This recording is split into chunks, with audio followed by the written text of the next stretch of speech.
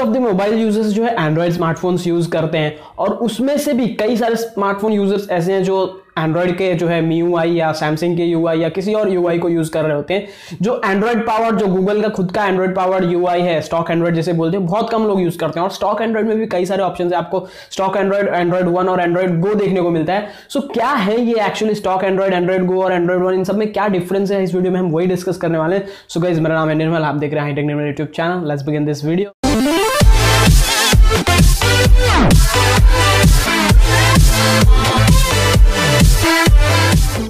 So guys, जैसा कि आप लोगों को पता होगा कि एंड्रॉइड ऑपरेटिंग सिस्टम जो है ये ओपन सोर्स है, मतलब कोई भी जो है फ्री में यूज कर सकता है इसको। तो सारे मैन्युफैक्चरर्स जो है इसीलिए एंड्रॉइड यूज करते हैं बिकॉज ये फ्री है। तो इसमें बेसिकली करना क्या होता है, एक्चुअली जो है गूगल जो है उनको प्रोजेक्ट फाइल देता है और वो लोग जो है अपने मैन्युफैक्चरर्स, जो स्मार्टफोन मैन्युफैक्चरर्स हैं, वो अपने फोन में एम्बेड करते हैं और आपके सामने प्रेजेंट करते हैं।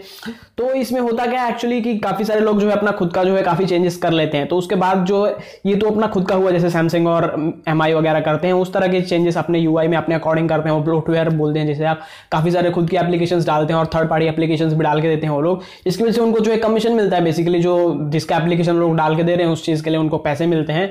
और इसके बाद जो है स्टॉक एंड्रॉइड आता है। तो स्टॉक एंड्रॉइड में होता क्या है कि गूगल जो है खुद ही सॉफ्टवेयर डेवलप करता है, एंड्रॉइड का जो UI है वो खुद ही डेवलप करता है और उसका जो अपग्रेड्स और सारी चीजें वो खुद ही मेंटेन करता है। तो ये जो है स्टॉक एंड्रॉइड जो है वो आपको जो महंगे डिवाइसेस है, गूगल के खुद के पहले नेक्सस डिवाइसेस हुआ करते थे उनमें आया करता था।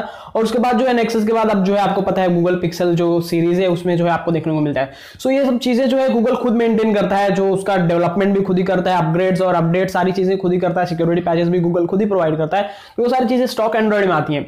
उसके बाद जो है आता है एंड्रॉइड 1 जिसे हम कहते हैं। तो एंड्रॉइड 1 बेसिकली 2014 में स्टार्ट हुआ था, इंडिया में स्टार्ट किया गया था। तो उस वक्त कुछ 4-5 डिवाइसेस आए थे, स्पाइस और कुछ पैनासोनिक वगैरह के कुछ फोन्स आए थे। तो उन फोन्स में जो है एंड्रॉइड 1 दिया गया था। तो एंड्रॉइड 1 बेसिकली क्या है कि यहाँ पर जो है गूगल जो है UI प्रोवाइड करता है, लेकिन मतलब जो है खुद ही करता है वो। इसमें होता क्या है कि जो गूगल जो है सिर्फ डेवलप करके प्रोजेक्ट दे देता है और बाद में वो लोग बाकी चेंजेस करते हैं। तो यहाँ पर सीन क्या हुआ कि जो स्मार्टफोन मैन्युफैक्चरर्स हैं उन्होंने जो है गूगल को रेंट किया, मतलब गूगल को वो लोग सर्विस और जो है गूगल से मांगी उन्होंने।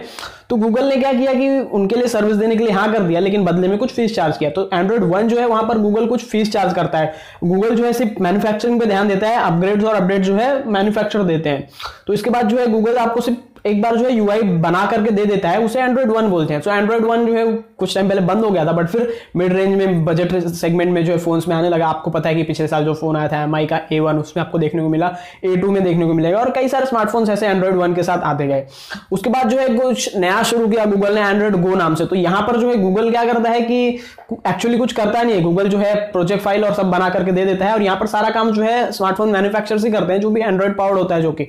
सो बेसिकली जो है आपको गूगल का ही सारा जो है स्टॉक एंड्रॉइड देखने को मिलता है। जो स्टॉक एंड्रॉइड, एंड्रॉइड 1 और एंड्रॉइड गो, तीनों चीजें वही देखने को मिलती है। तो यहाँ पर जो स्टॉक एंड्रॉइड है वो बेस्ट है, मतलब वहां पर बट कॉस्ट काफी ज्यादा होती है क्योंकि गूगल खुद इन्वॉल्व है। और इसके बाद जो है एंड्रॉइड 1 जिसे बोलते हैं, एंड्रॉइड 1 में तो मिड रेंज में होता है, गूगल सर्विस चार्ज करता है मैन्युफैक्चरर से। और एंड्रॉइड गो जो है बजट सेगमेंट में आता है और छोटे स्मार्टफोन्स के लिए। तो अगर आपको स्टॉक एंड्रॉइड कोई भी मिलता है एंड्रॉइड पावर, तो आप ले सकते हैं, डेफिनेटली बहुत अच्छी चीज है, क्योंकि यहाँ पर आपको ब्लोटवेयर काफी कम देखने को मिलता है और मतलब जो सिर्फ गूगल के एप्लीकेशन से उतने ही मिलेंगे, बाकी कुछ नहीं होगा। आप अपना खुद का जो भी करना है आप कीजिए। और बाकी जो है अगर आप दूसरे मैन्युफैक्चरर्स की तरफ जाएंगे तो उनका खुद का UI होता है, MIUI या EMUI या और बहुत सी चीजें हैं जो वो लोग खुद देते हैं, सैमसंग UI।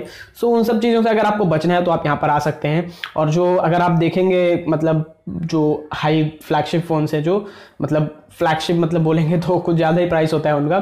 सो वहाँ पर जो है आपको स्टॉक एंड्रॉइड देखने को भी मिलता है। वो लोग गूगल से लेते हैं ये चीज़, क्योंकि उनको पता है कि वो कस्टमर से बहुत ज़्यादा प्राइस चार्ज कर रहे हैं। उसमें अगर आप ब्लोटवेयर डाल के दोगे तो कस्टमर बिल्कुल भी नहीं लेने वाला, इसलिए उन्हें स्टॉक एंड्रॉइड देना ही पड़ता है। So that's it. अगर आपको ये वीडियो में कोई भी डाउट हो तो definitely ask in the comment section. और अगर वीडियो पसंद आया तो कर दीजिए लाइक, नहीं पसंद आया तो डेफिनेटली आप डिसलाइक कर सकते हैं, कोई हेजिटेशन वाली बात है ही नहीं। बस सब्सक्राइब करके जाइएगा हमारे चैनल को कुछ इस तरह के इंटरेस्टिंग कंटेंट देखने के लिए। That's all, signing off, bye bye.